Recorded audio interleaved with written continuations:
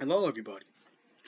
First off, thanks for those who have subscribed to the channel and staying tuned to my content. I really appreciate that.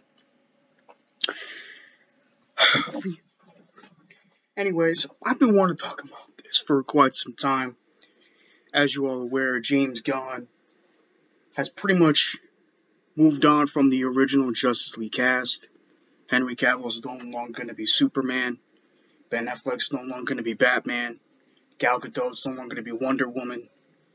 Ezra Miller's no longer going to be The Flash. Uh, Jason Momoa is no longer going to be Aquaman, although he could be Lobo, but who knows?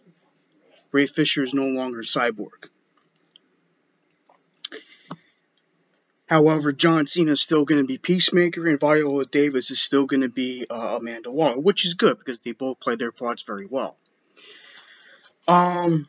However, I would like to see these two actors who I think have portrayed the roles of Billy Batson / Captain Marvel very well on the big screen, and I think, the movies in a lot of ways have done those characters justice, have done their side, their universe, their mythology very well, and I think they should be given a third movie, even though both movies didn't do great at the box office, and to me, it's more so of DC's bad marketing and advertising than anything else, than the movies themselves. And I'm talking about Asher Angel and Zachary Levi. I think Zachary Levi and Asher Angel have done an overall very good job portraying the roles of Billy Batson and Captain Marvel. I think they've done the characters very well, especially Zachary Levi. Granted, I do agree with a lot of people that at times he portrays Captain Marvel a bit too immaturely and too childish, where he's supposed to be more serious, more mature, more level-headed than goofy and man-childish. That's the proper term to use. For those who don't know who are not familiar with the characters of Billy Batson / Captain Marvel, they've been around since 1940 in Wiz Comics Volume 1, Issue Number 2. They were created by comic legends Bill Parker and C.C. Beck, and they were originally published by Fawcett Comics.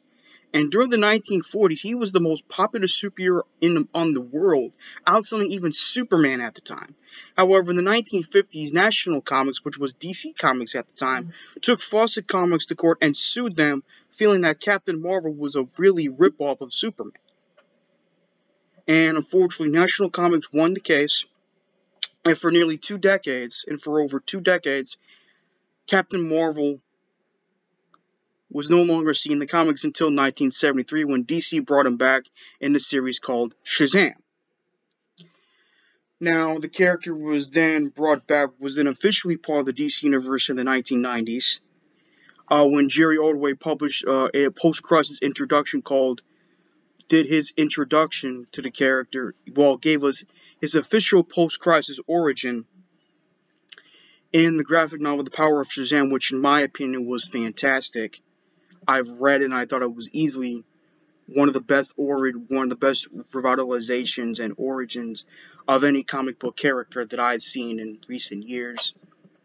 To me, I think, as much as I love the Shazam movie, the first one, I really liked both of them, but more so the first one from 2019. I understand the 2019 Shazam movie incorporated a lot of elements from the New 52, but to me, if they were to incorporate elements more from the Power of Shazam graphic novel that was created by Jerry Ordway in the late 1980s, early 1990s, I think it would have been better, but that's just me. But I still say that the first Shazam movie from 2019 is in a lot of ways a borderline masterpiece. I really feel that way. I really feel that way about the film. But anyway, he's been officially part of the DC Comics. DC Comics officially purchased the rights in the early to mid 1990s. And when DC launched its New 52 in 2011, they renamed the character Shazam in 2012. In Jeff Johns' Justice League title. Now, if you want to know my thoughts on the name change, I thought it was stupid. I had no issues calling him Captain Marvel. As a matter of fact, he was the first superhero to go by the name of Captain Marvel. But it is what it is. But yeah, I think Asher Angel and Billy Batson deserve a shot to shine in James Gunn's DC Cinematic Universe.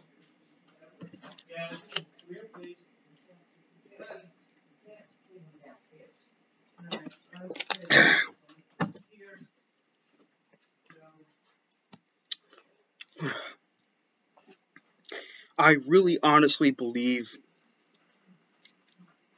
that um, Zachary Levi would do well. I think he would be given better material to work with. Not saying David Sammer gave him awful material. That is not true. But I definitely do think James Gunn, who's going to try to be more faithful to the source material than what the original heads of Warner Brothers were when they did their run of the DC Cinematic Universe, especially with Zack Snyder and Christopher Nolan. I think James Gunn's going to be more faithful to the source material. And I think we're going to hopefully see Captain Marvel fight Black Adam on the big screen, who will most likely no longer be portrayed by Dwayne Johnson.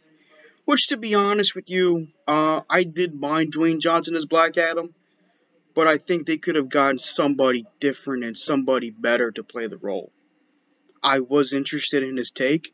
I didn't hate the Black Adam movie like a lot of people did, but he was better off in the first Shazam movie as the main villain. Even though I did like Mark Strong's Dr. Sivana, I thought he was a very good villain.